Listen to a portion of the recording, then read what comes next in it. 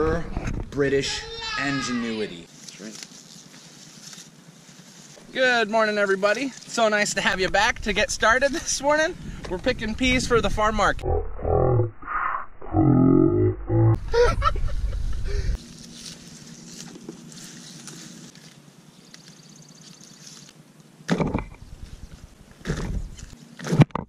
Finished picking peas. We got 2 half bushel of sugar snap peas. We got a half bushel of snow peas that Joel's carrying. We're taking them back to the farm market. It's 4th of July weekend, so we're really busy. We want to get these back there and get them selling. And now what we're working on, my dad's bringing the truck up. Got to unload the van. This morning I got up at like 4:30 and I went and picked up some stuff for irrigating the peppers and tomatoes. Did you get an Arizona tea this morning? Yeah, I did. You should have heard some people on the phone when I called them and told them I needed 900 pounds of filter sand and 300 pounds of filter gravel. They thought I was crazy. They're asking me, they're like, how big's your pool? I'm like, well, we need that filter full. What we're doing with this filter is we're taking it back, filling it with the gravel, then filling it with the sand, and we're gonna hook our pipes up. And this is gonna be our filter for our tomatoes, peppers, and all our other vegetables on plastic. We have our filter, we have our bags of sand, bags of gravel, and we have pipe, and then all of this is fittings and other things that we need. But yeah, people thought I was crazy when I needed that much filter sand. I'm a vegetable farmer. As you saw earlier, we were working on the pump. We got that running. We just had a little problem with the fuel line. Then it started right up. The truck's all ready to go. Pump's all ready to go. And I think we're ready to go. You ready to go? Find out. I'm ready to go. We're back at the tomatoes. We've decided where we want to put our filter. Now we just need to get a pallet to put it down so we can put the filter on top. So if we ever need to move it... Sorry, I'm taking you home. Oh, you're okay. You don't want to have your filter on the ground because if you do have to move it for some reason, ooh, it's almost impossible. They get heavy, especially when that sand gets wet. Threw the pallet on the ground over there. I don't know if that's where Dad wants it, but that's where I threw it. I don't know about you, but I don't think these tomatoes were hurting for water. Look at this wet spot. Isn't it amazing how nothing grew there? But I don't think it's been hurting. The tomatoes, they look amazing. There's blossoms coming all over the place. Getting excited for some salsa.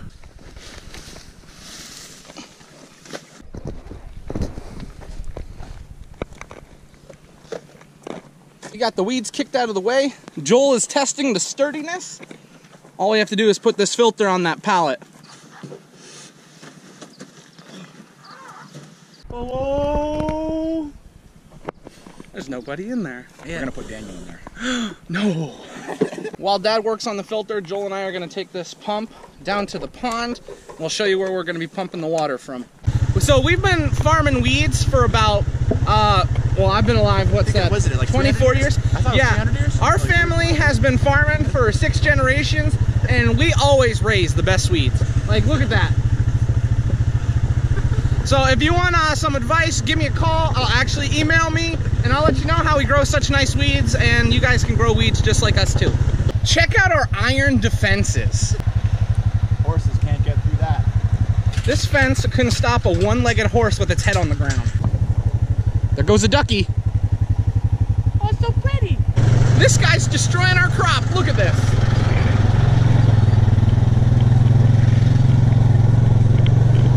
He doesn't understand how hard I worked on growing them weeds. A shame.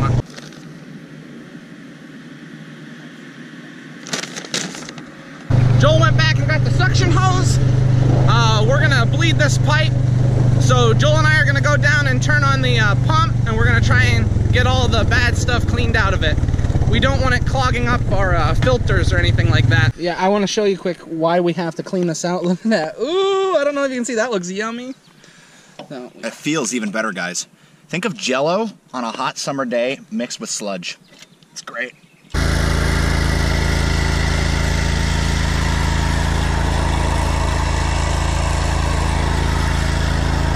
The water's starting to clean up really nice now. Look at these tomatoes. They're getting a nice strength there. You guys saw right where the pipe ended, right over there. What we have to do is bring it over and hook it into here. The water will go in here, it'll be filtered, and then it comes out this pipe right here. We're gonna get our lunch, and then this afternoon we're gonna try and hook up some more of that irrigation pipe. Hopefully we can get it finished today. We just got back from lunch.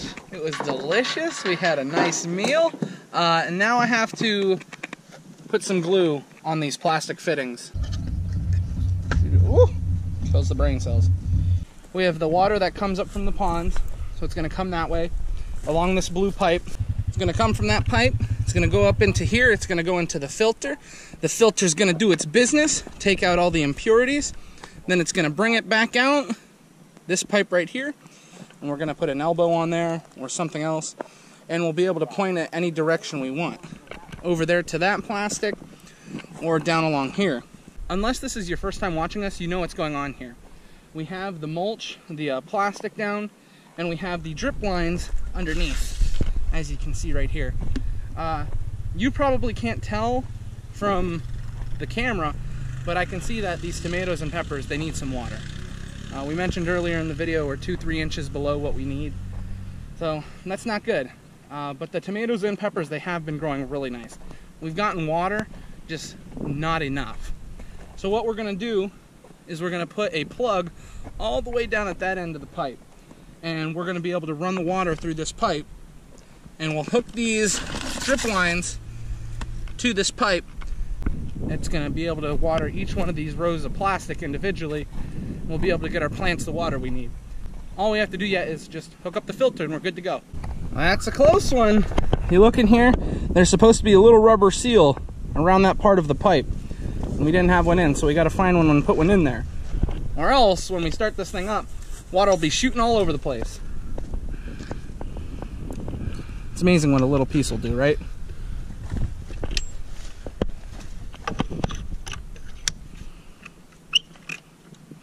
Daniel started the pump. Yep. We got Big Chunky over here, filled up with enough water, so now we have to dump the gravel in. There's two different types of sand we have to put in. There's the grittier stuff, which is what they call the gravel. So that needs to go on the bottom, and then we put the sand on top. There you go. Oh, look at that.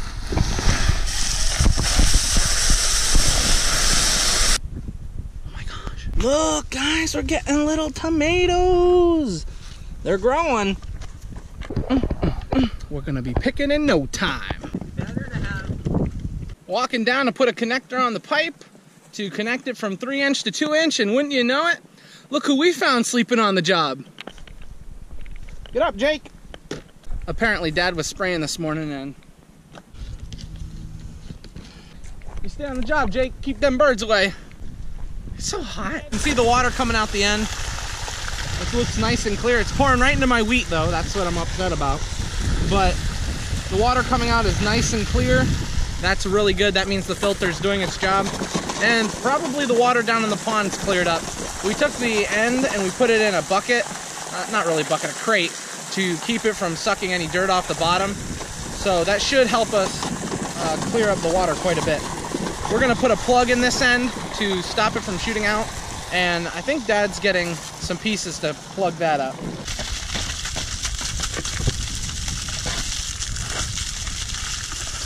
There we go. Should hold it in. I'll walk. It's okay. It's okay. I'll walk. Getting ready to hook our pipes up to the drip line. And for the tomatoes, we want to use this type of connector because it has the valve on top. When our tomatoes start producing red tomatoes, when they're starting to mature, they don't want the water. It's not good for them. Late tomatoes will split because there's too much water. So when they start to ripen, probably when half the plant is red, we want to stop watering, because if we keep watering, we'll cause our mature tomatoes to split, and we don't want to do that, especially when we have acres and acres of tomatoes planted here. So my job right now is to take the end, and you see down there, and boop, I'm going to walk down through and drop them right here, just to make sure we have enough for our tomatoes, and then we'll be able to start the peppers. We have a special way of hooking up these drip lines. So we have each of these connectors right here. And what we'll do is plug them into this pipe. And now my dad's gonna show you how we get into the... There you go, then we take this little connector. I didn't have it closed up for you. Can you believe that? Yep. And you plug it in. There you go. And then I'll come through behind my dad with the knife and I'll slice this and then hook it right in.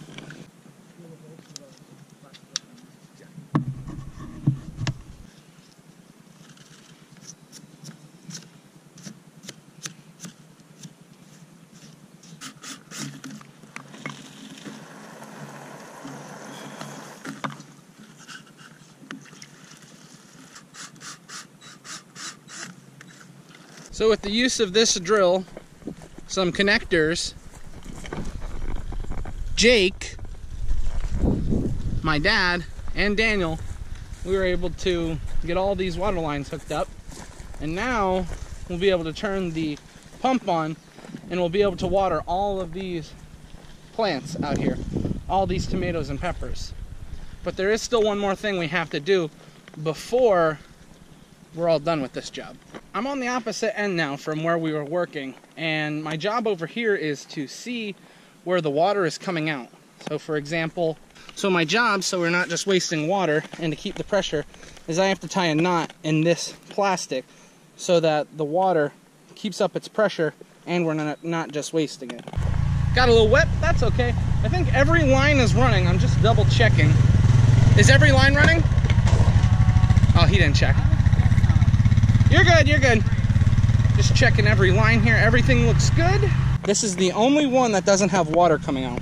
So I'm gonna have to walk the row and find out what the problem is. We found the reason. It was Jake's row, and we think Jake was standing on it. No, I'm just kidding.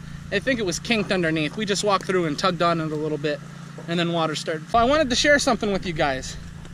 So at the same time, we are watering over 50,000 vegetable plants. Yeah, you heard that right. 50,000. Oh, and once we get everything hooked up, that number will probably go up to over 100,000. So at this time though, we're watering just 50,000, which when I stop and think about that, 50,000 vegetable plants, it's a crazy number. We're up here looking at this filter. It seems to be doing its job. Pressure gauge is working. All right, done with irrigation for the day. We're back at the farm. We just closed up the store, and I don't know if you can see over there. It's pretty dark. I think it's gonna rain. After all that work we did in 90-degree weather all day, it's gonna rain. But that's okay, it needed to be done anyway. Well, anyway, guys, I wanna thank you for watching, and I hope to see you next time. Bye-bye!